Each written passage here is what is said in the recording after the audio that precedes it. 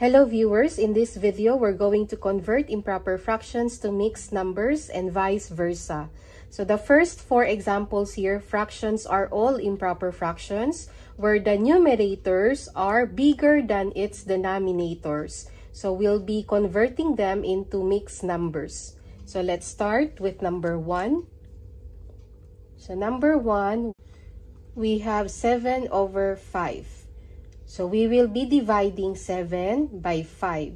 So 7 divided by 5 will just be 1. 1 times 5 is 5. And then 7 minus 5 is 2.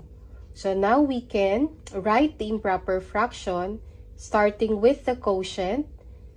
So we will write 1, then the remainder, 2, over the denominator, 5.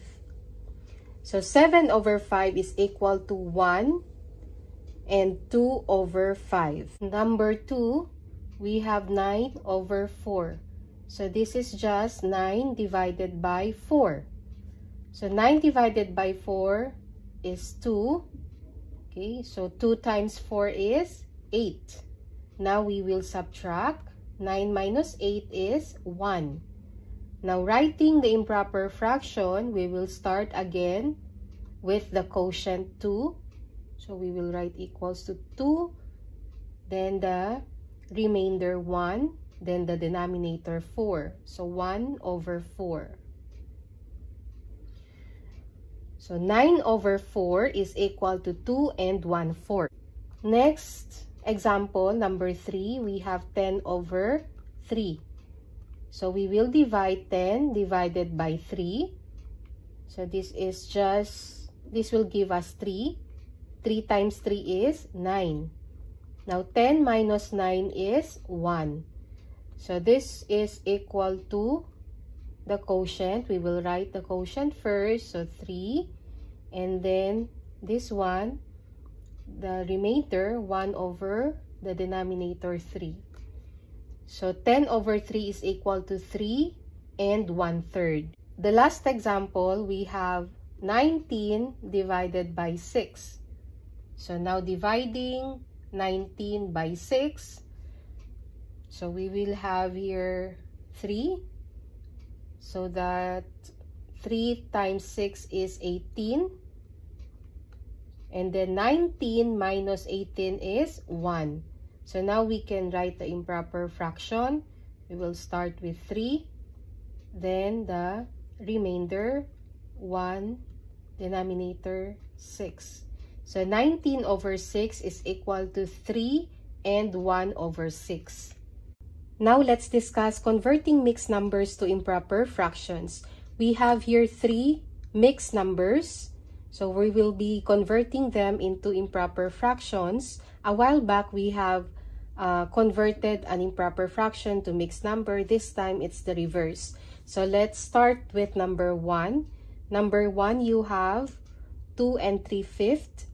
So what we're going to do first is to multiply the denominator to the whole number 2.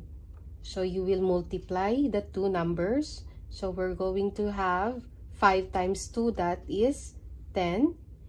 Now, after that, from 10, we will add this to the numerator 3. So, adding plus 3, that will give us 13. Then, the denominator will be the same. We will write here 5. So, 2 and 3/5 is equal to 13 over 5. So, again, we have multiplied 5 and 2. So 5 times 2 is 10. Then from the sum, 10 plus 3, that will give us 13. And then just copy the denominator at the bottom. So this would be 13 over 5. The next example is 4 and 2 over 7. So just like what we did earlier in the first example, we will multiply the denominator 7 to the whole number 4. So multiply 7 times 4. That is 28 plus the numerator 2. So 28 plus 2 is equal to 30 over, just copy the denominator 7 So your answer is 30 over 7. The last example that we have here is 2 and 1 over 6. So we will again multiply the denominator to the whole number 2. So multiplying 6 times 2, we have 12. Then 12 plus 1. So again, 6 times 2, that is 12. Plus the numerator 1. So 12 plus 1 is 13. All over, just copy the denominator, we have 6. So 2 and 1 over 6 is just equal to 13 over 6. If you want to check whether your answer here, 13 over 5, is really equal to 2 and 3/5, you can just divide this. So dividing 13 by 5, so this gives us 2. 2 times 5 is 10.